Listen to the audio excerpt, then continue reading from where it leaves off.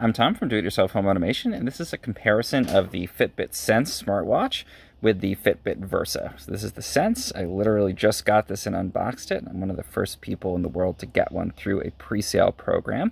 And you can follow along my full reviews and some deep dives on the new Fitbit Sense at 10.medium.com.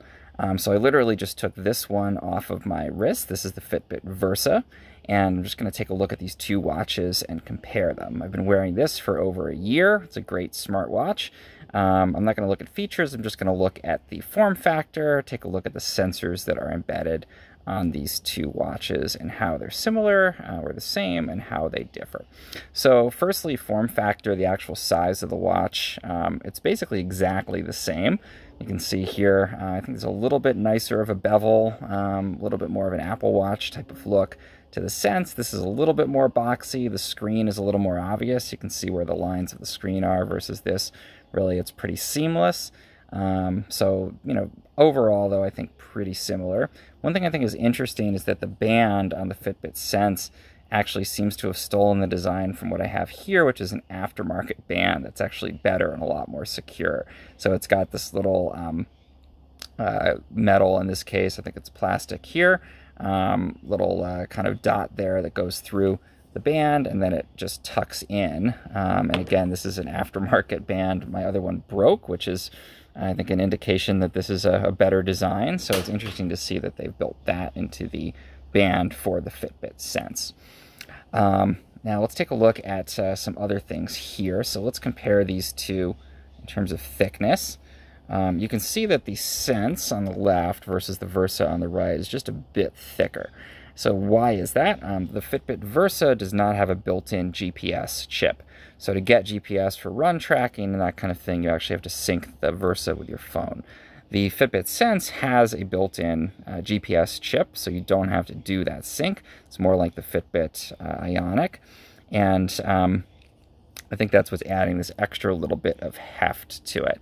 A GPS chip usually requires a fairly large amount of space to have the antenna and the chip itself on board the watch, so I think that's why we're seeing this is just a bit thicker. Overall, though, not particularly noticeable. I can see it here in person. It's not even very obvious on the video.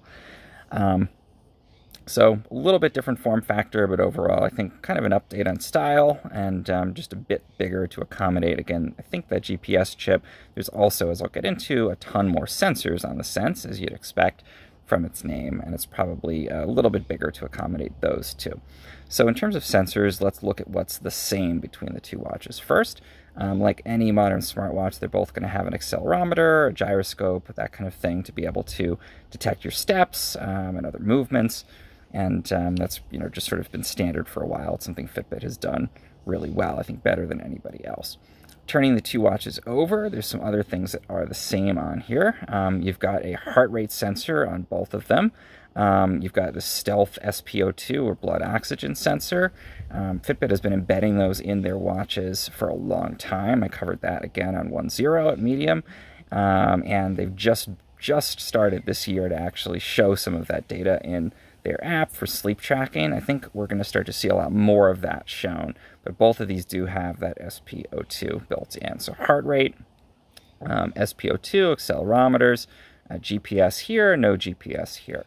That's where the similarities really stop between the two watches, and I think that's where the Sense gets really exciting, because what they've done here is to build a watch that's really built for health tracking. And again, in 2020, that's a pretty nice thing to have. Obviously, this is sort of the year of stress and health being very significant and on a lot of people's minds, and the Fitbit Sense is set up to do that kind of tracking for you. So I'm going to get into this a lot more in my reviews. I haven't even switched this on yet, but one of the features that it does include is an Eda Sensor, which basically measures the electrical activity in your body and on your skin. And this can be a way to measure your overall stress levels.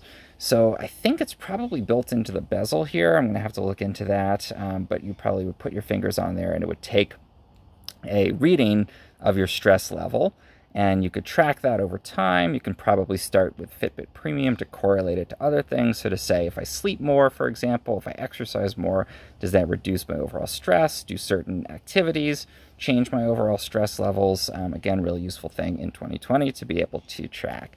Another thing that it's adding, again, helpful for 2020, is skin temperature.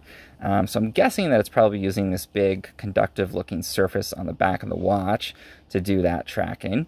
And it's actually able to look at, again, skin temperature for you, and that can potentially tell you if you're working out, if you are overworking, getting overheated. Can probably be used for caloric tracking, but it can also detect potentially if you have a fever. And Fitbit has actually launched programs to look at this kind of data and tell you if you might have COVID-19 based on your biometric data from the watch. So skin temperature detecting fevers, obviously a really helpful thing to have in this crazy year. So a useful thing to build into your overall tracking. And then the final piece that I also think is really exciting here is they built in an ECG, an electrocardiogram sensor. And that's basically able to look at your heart rhythms, not just your heartbeat, but actually the rhythms and electrical activity of your heart. And that's something that apparently was only approved by the FDA like about a week before this device shipped, so it should be on there now. I believe it has to be done through a separate FDA-approved app, but you can look at your heart rhythms, and that can detect hidden arrhythmias that you might not even know that you have. So if you have a heart problem and you didn't even know that you had it, this can potentially detect that and give you some data you can take to your doctor to get a more formal diagnostic test. So that's potentially a life-saving feature if it actually pans out, and that's a really exciting thing, again, to add to the watch. Now the final thing, it's technically a sensor, so I'll mention it. I believe this is it on the side here.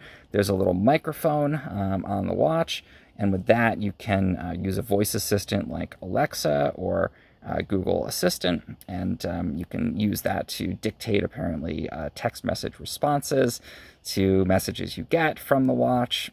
It probably could be used for other health tracking kinds of features too, like to detect when you're asleep, when you're in a quiet room, or if your room is too loud. We'll see how Fitbit uses that beyond just the voice recognition aspects. So good news, now there's something on your wrist that's constantly listening to you, in addition to on your phone and in your house and basically everywhere else that you're going. So that's the Fitbit Sense. Those are the sensors that I'm excited to try out on here.